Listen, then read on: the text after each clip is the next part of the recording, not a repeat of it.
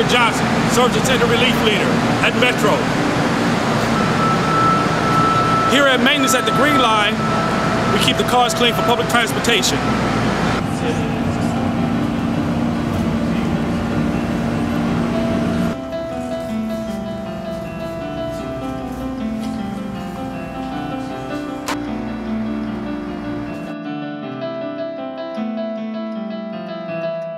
And I was looking at the different shoes that we all wear, and I was thinking about, okay, what do the employees do with their shoes? A lot of people said they discard them, so I was thinking, okay, let's see if I can combine the two of setting up something where we can donate the shoes to the homeless, but starting at my division at the Green Line. And I decided to donate boots, and it makes you feel good because you know you're not throwing them away, you're giving them to somebody that needs them. Once my box was full and overflowing, I would collect the shoes and take them, put them in my car, and drive them down to the LA Mission.